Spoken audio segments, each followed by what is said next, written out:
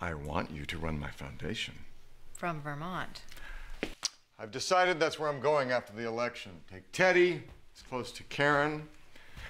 I've never been fly fishing. I hear it's the most challenging, the most peaceful. Vermont has some of the best fly fishing in the country. You're not saying anything. I can actually learn to make jam. Okay. No. No? No! I have been busting my ass building up your foundation. I am killing myself to further your legacy, to accomplish something, to change the world without Congress or the courts as an obstacle. And you want to make jam? No! I want to be a human again. You're not a human. You are the president of the United States. Why does everyone who isn't me think they know what I should be doing? You can't dodge the responsibility of this office. You're President Fitzgerald Grant III until you die. Are you worried about your career? What's next for you? Please. You are the most powerful woman in Washington. Don't worry, you have every opportunity. I'm not worried. This isn't about me.